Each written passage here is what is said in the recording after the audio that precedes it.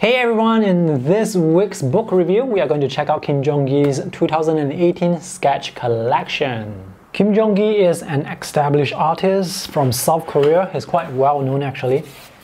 He's known for his really intricate sketches that can span a large canvas, sketches that he draws from imagination. He's quite an incredible artist. You need to check out some of his videos online. By the way, this book is not suitable for work because there's going to be some nudity inside, so I just want to warn you before I show you the pages. He has published several sketch collections before: 2017, 2011, 2013, 2016, and now 2018. His books are quite expensive. The official retail price for this book is US $105. Now this book has slightly over 300 pages and it collects the amazing sketches from the artist himself. Check out his perspective. He really has a lot of knowledge when it comes to drawing perspective. Later on you can see some of his amazing drawings. And many of these are actually drawn from imagination. Check out this drawing. Check out the perspective of this drawing. So many of these are actually pen and ink work. His influence, well, you can tell that it's pretty much manga or comic influence. His drawing style is very manga-like, and he likes to use brush pens a lot, like this, to create textures. He's of course very capable with using pen and ink. Many of the videos that I see online on YouTube, he draws with a brush pen. I'm not sure how he does drawings like this. Take a look at the details in this sketch. He goes around to different countries to give talks as well and to do demonstrations.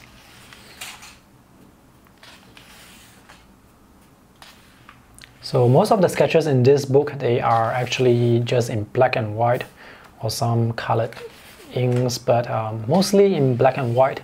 Some are quite sketchy, some are really detailed. Some have tones added with the brush pen, some have tones added with just cross hatching. This book is a hardcover book. The pages almost A4 in size, so this is quite a large art book. I think this is probably drawn with ballpoint pen. It looks like ballpoint pen.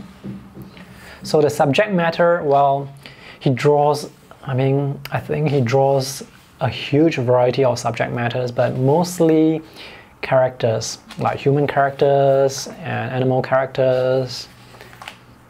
So we see some animals, or animals mixed with humans.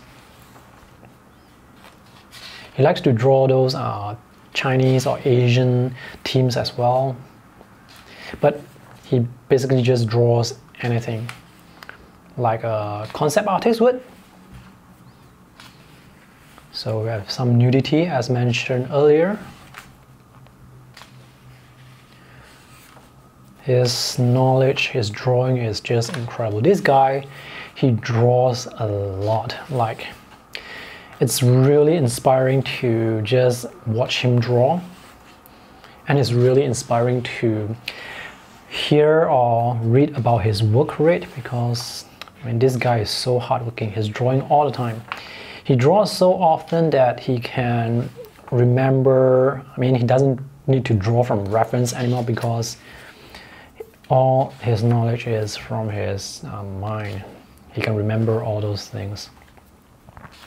And his anatomy knowledge, really incredible. I think Kim Jung Gi is probably the modern version of a Renaissance artist. You know, those old masters. He is the modern version of those artists, those painters. Except he draws comics or manga. Check out the perspective of this. So he does a lot of traveling, going to other countries to give talks and demonstrations. I think this is a scene from one of his demonstrations. Now this book, this sketch collection is much thinner compared to his earlier sketch collections.